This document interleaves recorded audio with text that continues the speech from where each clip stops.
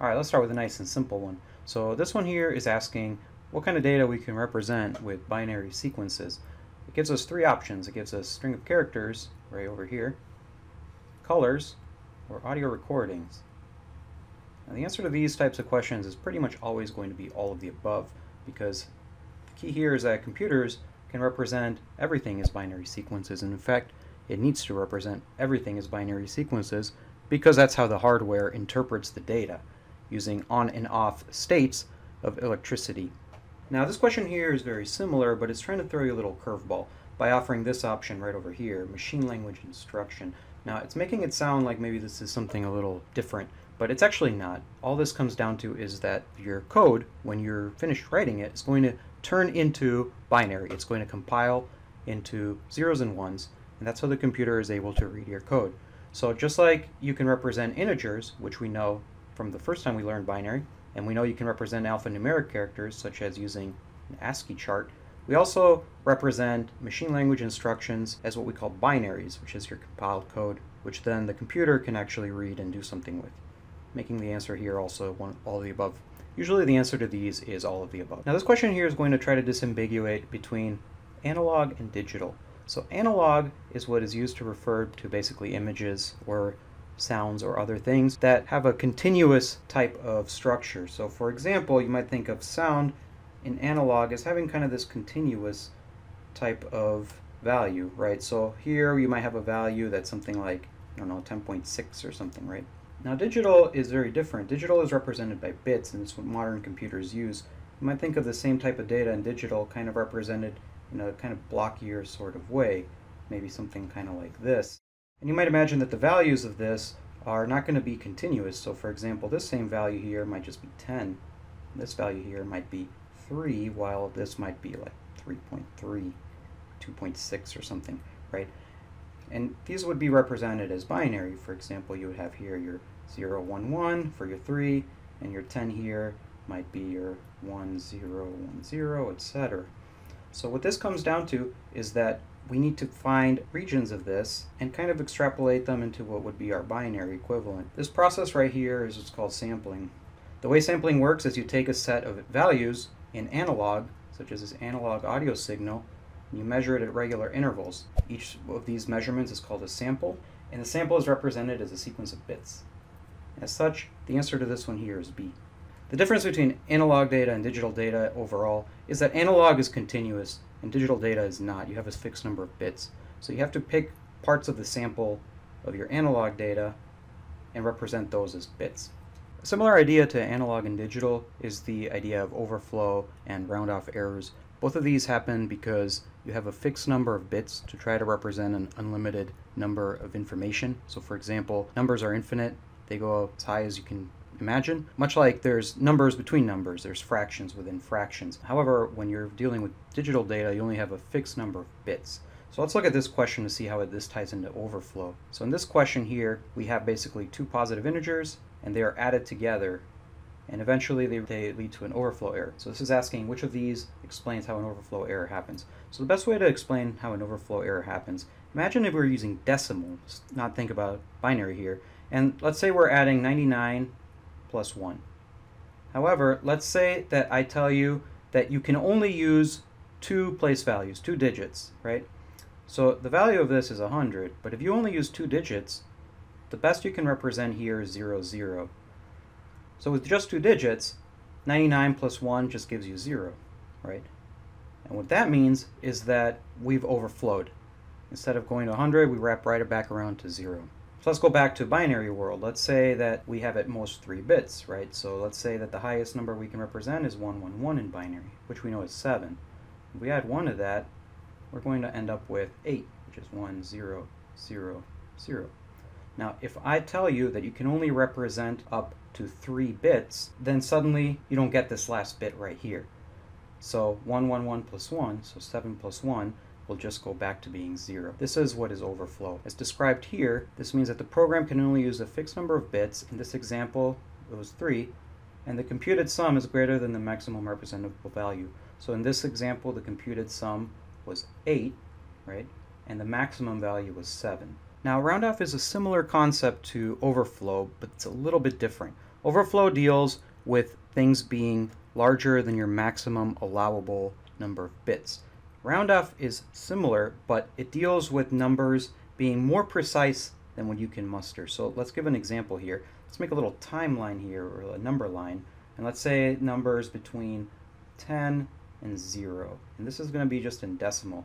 Now, in mathematics, we know that there's really an infinite number of values between this. You can have a value here, which is, like 2.13, all the way down. And there's any number of decimals that you can imagine between the numbers 0 and 10. Unfortunately, when we're dealing with digital data, we don't have an unlimited number of bits to represent this. We might only have, for example, 8 bits, or 16 bits, or 32 bits.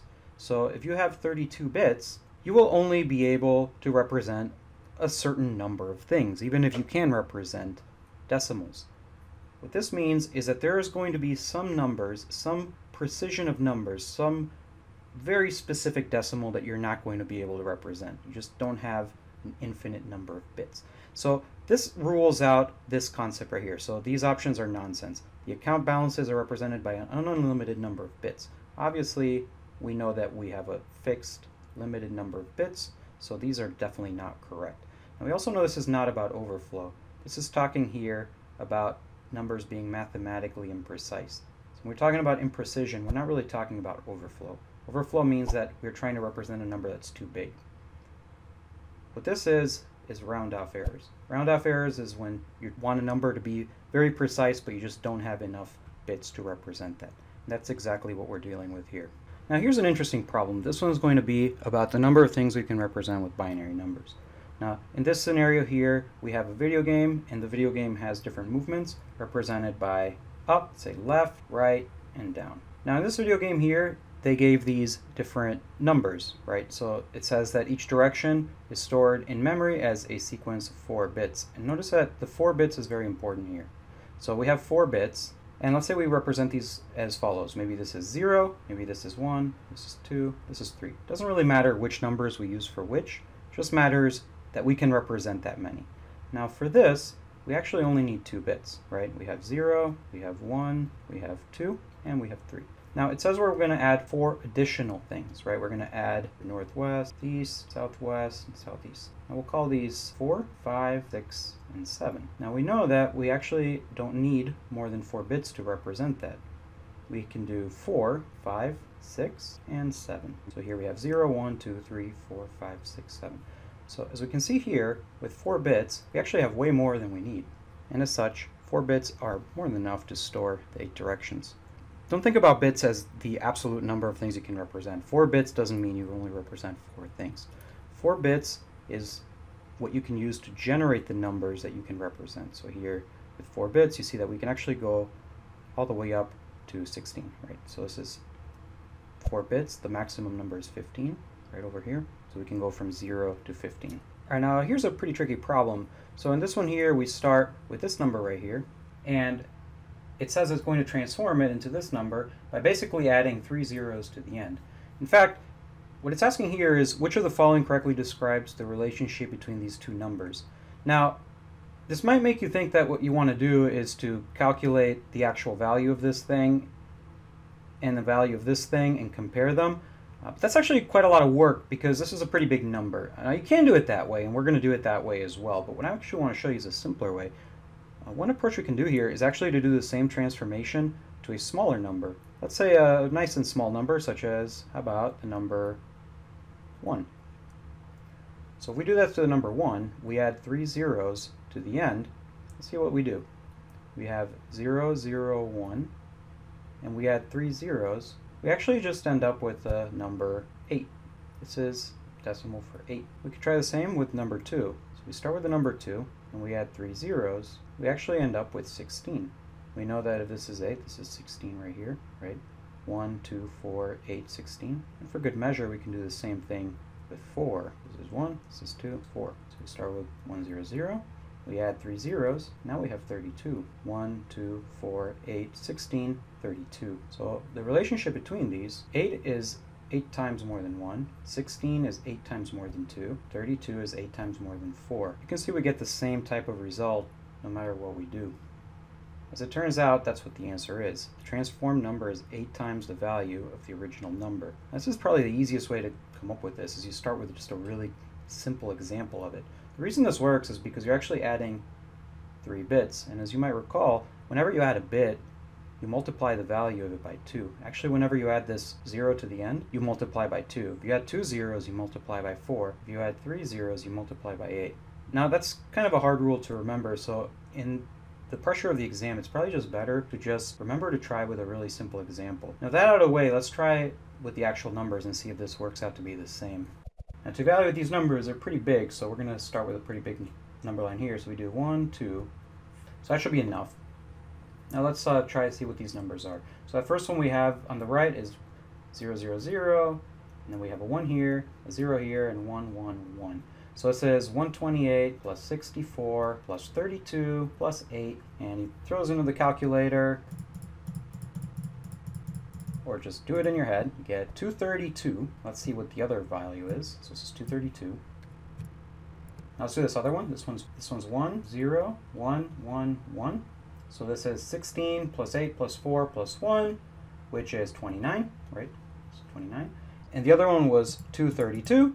And we know that if we divide 232 by 29, we will get 8. Or maybe you don't, but your calculator does. Now all that said, even though we solved it out in the end by actually converting the numbers, I don't recommend doing it that way. I think it's better in this kind of example to pick a simplified example, like we started with 1, 2, and 4, and see what happens with those, and see if you can spot the pattern on those. Alright, we'll end here with a really tough one. They actually really like to ask this question, so let's go over it real quick. So this looks like it's about the internet because it's talking about IPv4, but it's actually not. This is about binary. So here's the question. It says that we have an IP address. We start out with a 32-bit address, right, which is IPv4.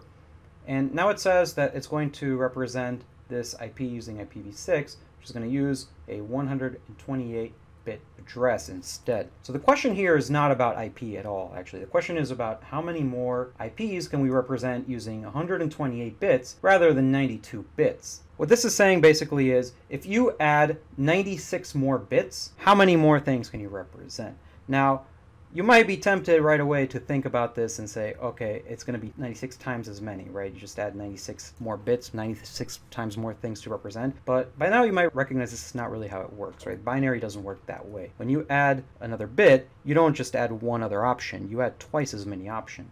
When you add 2 bits, you add 4 times as many options. When you add 3 bits, it's 8 times as many options. Let's illustrate why it works that way. The simplest example of how this works out is think about having just 2 bits, right? With 2 bits, you have these numbers. You have 0, 0, you have 0, 1, 1, 0, and then you have 1, 1. That's 4 total, right? This is 4. Now you know that if we add one more bit, we would get the following options. We would have a good friend 0, 0, 0. We would have 0, 0, 1. This is a total of 8. Now let me show it to you this way, because this might actually help you illustrate why this actually goes up by twice as many. Instead of just drawing them out, let's actually copy these out like this. Put them over here. And put them over here. Now if we add 1 bit, we can now represent these as all of the previous combinations as before with zeros here, and then all the combinations as before with a 1 here. So we did all the previous combinations, so all these 4 things with a 0, and then all of these 4 things with a 1. So essentially by adding the bit, we actually duplicate how many things we can represent. And the same thing is true if we add one more bit. So let's take this, let's make it real small,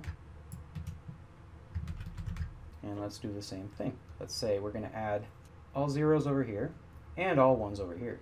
As you can see, we've duplicated this. So now instead of 8, we went from 8 to 16. What does this mean? Whenever we add a bit, we duplicate the amount of things we can represent. So how does this help us with this problem? Let's take a look. So to illustrate how this works at a higher level, let's look at it this way. Let's say that on the left here, you have bits, so start with 2, and here you have combinations, let's say combos, or like the highest number you can represent. So we know that with 2 bits, we have 4. With 3, we can go all the way up to 8. With 4 bits, we can go all the way up to 16. 5 bits, we can go all the way up to 32. With 6 bits, we can go all the way up to 64. Now what does this mean? Let's look at, if we go from 2 bits to 4 bits, we get 4 times as many. If we go from 2 bits to 5 bits, we get 8 times as many. If we go from 2 bits to 6 bits, so we're adding 4 bits, we get 16 times as many. If I want to go from 2 to 6, I am multiplying how many combinations I get here by 2 times 2 times 2 times 2, which is the same thing as 2 to the 4. To go to 7, so to go from 2 to 7, I have 5 more bits, which is 2 times 2 times 2 times 2 times 2, as many combinations, which is 2 to the 5. So what's the moral here? If you add 10 bits, you get 2 to the 10 times as many. If you add 20 bits, you get 2 to the 20 times as many, right? This is basically 2 times 2 times 2 all the way to 20, right? So what happens if we have 96 more bits? Well, if you add 96 bits, then you will have 2 to the 96 times as many, which is answer D. It's a very common question that you might get asked. So it's good to know how to do it. Thanks for watching. I'm Flavio, and I'll be back with more soon.